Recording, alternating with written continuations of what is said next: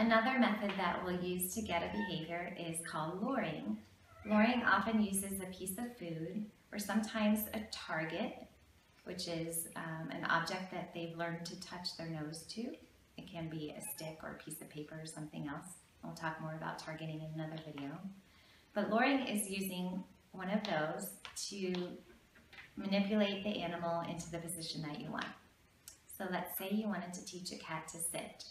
You might have a piece of food in your hands and you would put it up toward their nose as they're standing, and then you would raise it between their ears and toward the back of their head.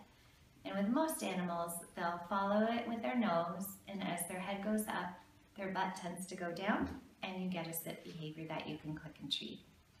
The problem with luring is that you do want to remove that lure within 1 to 3 times of using it. So you might practice with a lure in your hand, say the food treat, up to 3 times, and then you would no longer have that food treat in your hand. Instead, you might just have the hand motion, and you would reward from your other hand.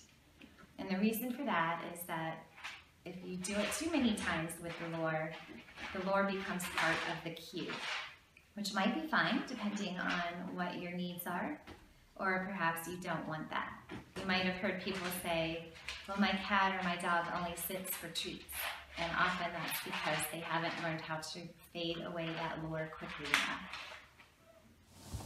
Here's an example of luring a shelter cat, Muffin, to get on a stool.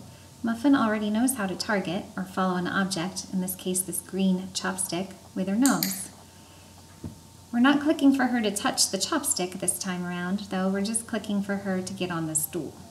We're using the target or the chopstick as the lure.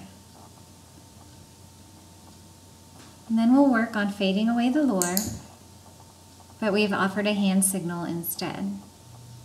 And this hand signal might become part of the cue.